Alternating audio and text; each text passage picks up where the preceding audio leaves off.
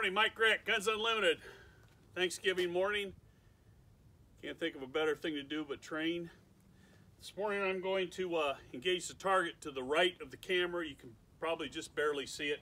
I'll be behind cover and I'll be shooting my Nighthawk Custom T3. One of the best guns I have. Accurate, very good gun. Pretty tight little gun. It's what I do a lot of my videos with. This morning I want to go ahead and engage this target, and remember that bullet placement is very important. You can shoot 3 rounds, and if 2 of them aren't any good, the first 2 out, your threat is still coming at you or still around. That's not good. So bullet placement, don't be trying to do speed shooting and missing and being all over the map. NRA calls it 8x11 sheet. That's not over here, that's the center mass. Up in this area here is pretty good.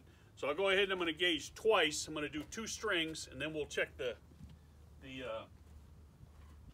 camera, we'll check the target. I'll go ahead and get started here. From cover, you can see me, but the target, I can't see the target.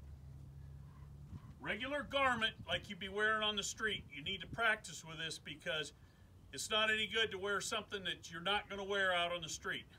2 rounds on target, well-placed rounds. That's what I want to get. On the buzzer.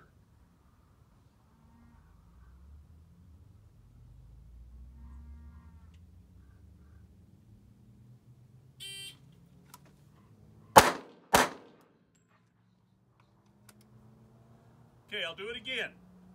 2 well-placed rounds on the target.